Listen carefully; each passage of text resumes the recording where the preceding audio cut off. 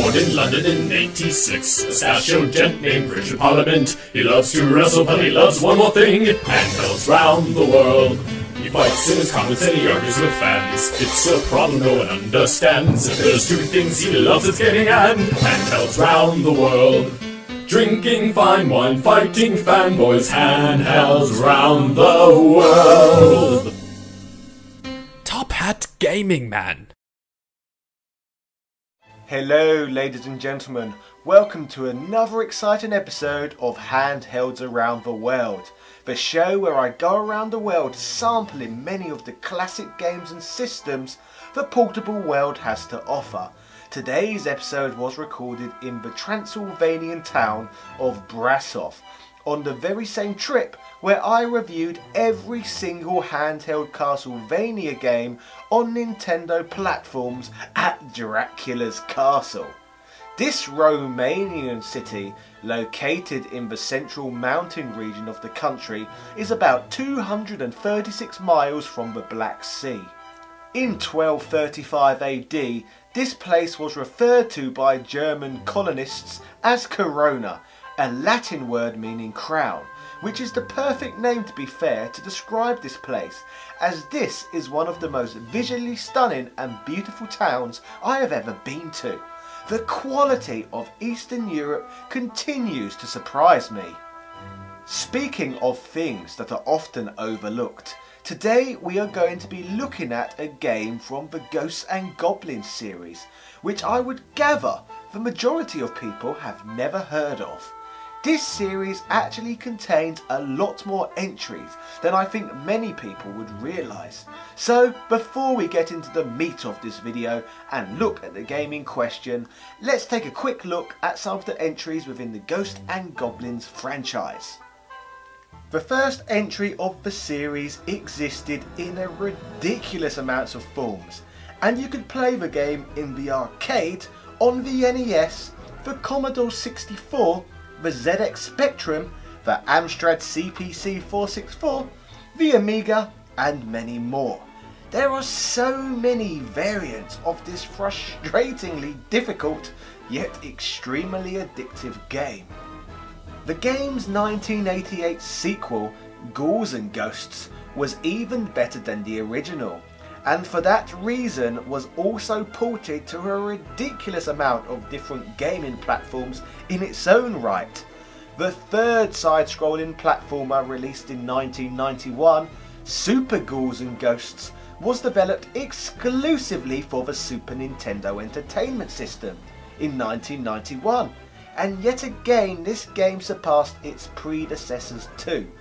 As time passed, this game has also seen a number of ports to various other platforms as well. Now, after the original three games, I suppose it gets a little more confusing. You have the spin-off series starring Firebrand, known as Demon Crest, which has game entries spread across their NES, Super Nintendo and Game Boy. And you have a 3D hack and slash series of games too, known as Maximo, on the PlayStation 2. The series entry in 2006, Ultimate Ghouls and Ghosts on the PlayStation Portable, is arguably the best game in the entire series. It is the first game in the series to employ 3D graphics, while maintaining much of the 2D gameplay mechanics of the earlier games. Today, this handheld game is pretty obscure in its own right. However, today we are going to go one step further with today's video and look at an even more overlooked handheld entry. One more quick mention though, before we get to that, is there are also a number of Ghosts and Goblins related iOS and mobile games in existence too. But you can completely forget about me talking about any of those, because I am not interested in covering absolute tripe like that on my channel. On my channel we look at real games and handheld systems. So today we will be looking at Meikamura, if I'm pronouncing that right because I'm not very good at the Japanese words, for the WonderSwan, which translates as Demon World Village. This version of the game is an exclusive version for the WonderSwan. Why would I label this as the most obscure Ghosts and Goblins game, you may ask? Simply because it seems the majority of people out there, outside of the most hardcore of hardcore gamers, do not even seem to know the Bandai WonderSwan itself exists. I have not talked about the WonderSwan myself on this channel in any detail, since I was in Thailand earlier this year, when we looked at the system in detail in one video, and on another we looked at the classic Mega Man game, which is exclusive to the WonderSwan. So this is the third video so far on this channel, focusing on something WonderSwan related, an underrated handheld designed by Gunpei Yokoi, the same man who brought to us the Game Boy, the Game & Watch devices, Metroid and Kid Icarus. The story of this game starts off somewhat less sexily than with other entries in the series. Rather than the main character Arthur and his ladylove, who we call Princess, who were previously lounging around in their undergarments in a public graveyard in the middle of the night. Ooh. The princess this time is hanging around close to an overpopulated graveyard, but this time under a large tree, when Arthur shows up and whispers sweet nothings into her ear.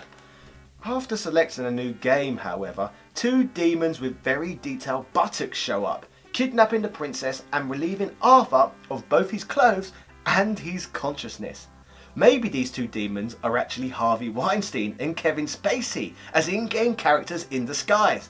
But hey, that's just a theory, a game theory. Thanks for watching. Oh, and MatPack, please don't plagiarise my work again. Oh, it could have been a coincidence, I suppose. Well, anyway, Arthur then wakes up in his undergarments and charges off to rescue the princess. I assume he probably had to guess where to start looking first, as he was definitely out cold. Tally-ho then. The first thing I noticed playing this game, apart from him suddenly getting his clothes back, is that it handled rather well and was considerably easier to play than the other entries in the series. Though I will point out that the double jump function is missing.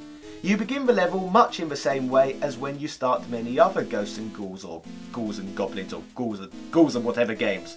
But there are less enemies on the screen, perhaps due to the WonderSwan's limitations. But if anything, we all know these games are too difficult anyway, so this is welcomed really.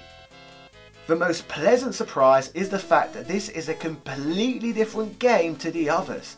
It is an entirely standalone game with new enemy sprites, stages, graphics and music. Normally with handheld gaming, companies often get lazy and simply release subpar versions of console counterparts. But this isn't the case at all with this WonderSwan game. In some ways, this simple monochrome game controls and plays better than even Super Ghouls and Ghosts, a game revered by many as being the best in the entire series. The levels are varied and look brilliant. They also merge very well from one to the next. Basically, the scenery changes in quite a logical manner as you move across the world. On the first level, you start in the graveyard and make your way through a haunted village, where you encounter the first boss, Frankenzombie. He spits vomit projectiles at you, which seem to have some gross life of their own, which you need to avoid while simultaneously trying to hit his head with your never-ending supply of mystical lances. That's very convenient, isn't it? The hit area, however, is irritatingly small. You have to aim for his hair for some reason, because apparently the rest of his body is made of ectoplasm or something, so the lance passes straight through it. However, once you grasp how to do it, he's very easily vanquished. You can then collect some random key from nowhere, which conveniently opens the gate to the castle grounds to your right. Once you make it through to the next area, you meet another boss, quite literally the castle you had just made your way through. I personally thought this was great. What an imaginative boss!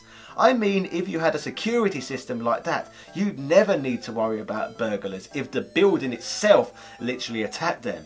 Generally, all the bosses in this game are varied for the most part, though there are two which are essentially just dragons. Something else which is unique to this version of the game is the fact that it utilises the WonderSwan's ability to be played as either a portrait or a landscape screen, You get to a point just before halfway through the game where the path forks and your journey requires you to go potholing down a hellish tunnel of doom. You physically have to hold the Wonderswan on its side.